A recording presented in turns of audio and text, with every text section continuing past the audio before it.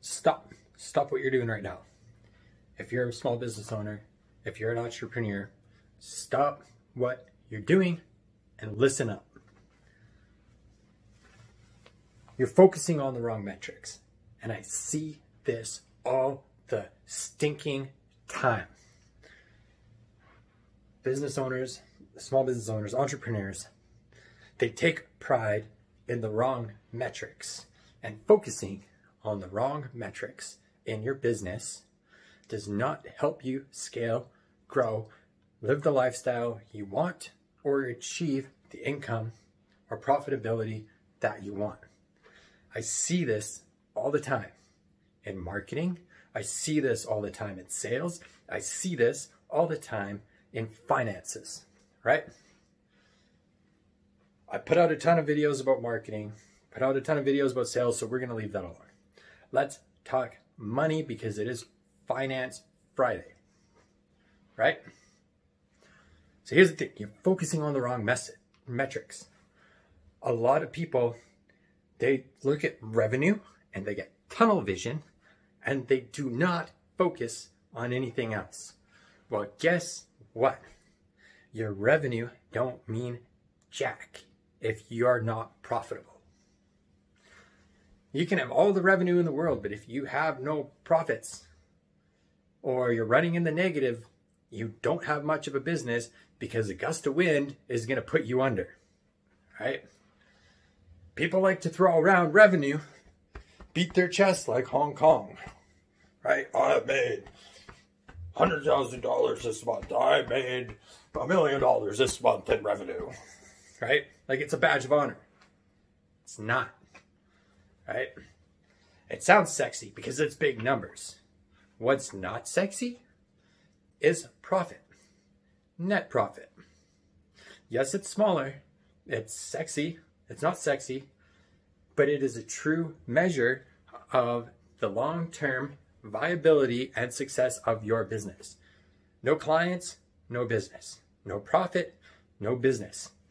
It really would suck to have a gust of wind put you out of business because you don't have the liquidity to adapt to changing economies, changing markets, market more, right? It really is that simple. And the thing is, if you are not profitable, you do not have access to capital. No lender, no institution, no VC, no investor, nobody is going to consider giving your money, your business, any capital, any money, if there is no profit. You need profit to scale. You need profit to be successful. You need profit to make moves. And you need profit to borrow capital, to have access to money. It's that simple. Your P&L statement, your AR reports, right? Your company financials, those are key. If you have a bunch of accounts payables that are overdue, account receivables that are overdue, if your P&L statement is shot, that's a good sign that your company is being mismanaged, run improperly, or you're dealing with the wrong clients because they're not paying their bills. They're not paying you, and you need to get paid because guess what? You need to eat, or you need to have a lifestyle, and chances are you may have staff, and if you're not able to pay your staff and you're stressing about payroll every single month, it's not going to take long before they leave. And the ones who stick around aren't going to be quality staff. You're going to have a hard time attracting the staff that you need. That's it. Focus on the correct metrics. What is your net profit? Are your balance sheets healthy? What does your AR/AP look like? What do your company financials look like? All of these things show lenders, investors, anybody, the health of your business. And if you have an unhealthy business and you're not running it properly, there is no financial aid because guess what? I've said it before, I'll say it again. There is no help for those who do not help themselves.